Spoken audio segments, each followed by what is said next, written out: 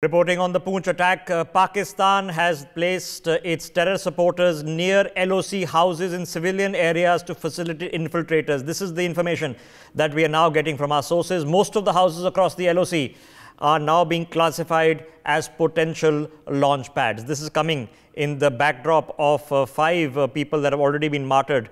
Our braves in this attack that has taken place over the course of the last 12 hours. Ajay Jandial, who's on the ground in Poonch, is calling us on the phone line with some updates. Ajay, so we are getting source-based information that clearly a launch pad surge is in operation.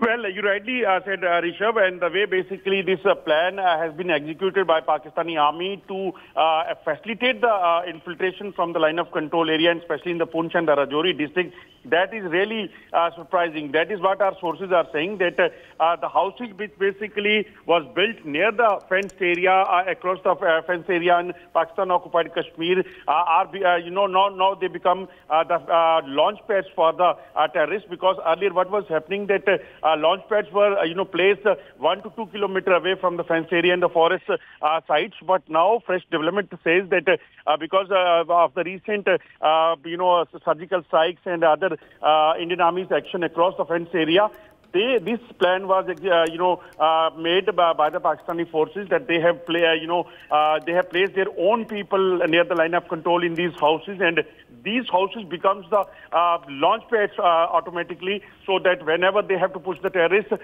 they can use that houses as a launch pad, and then terrorists could cross over here in the Jammu and Kashmir. No doubt the forces there are continuously foiling the most of the infiltration attempts from the line of control area, from the fence area.